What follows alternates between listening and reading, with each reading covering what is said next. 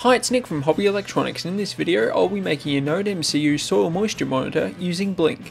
For this project you'll need a NodeMCU board, some jumper wires, a soil moisture sensor, prototyping breadboard, and a suitable USB cable. To begin, I'm going to insert the NodeMCU board into the breadboard. We can then connect the soil moisture sensor to the board using some jumper wires. I'll be connecting VCC to 3.3 volts, ground to ground, and the digital sensor pin to digital pin 2 on the NodeMCU board. We'll need to download and launch the Blynk app on a mobile device. You'll need to log in or create an account, then create a new project. On the new project, we'll need to drag in a new push notification widget to deliver the notifications to us.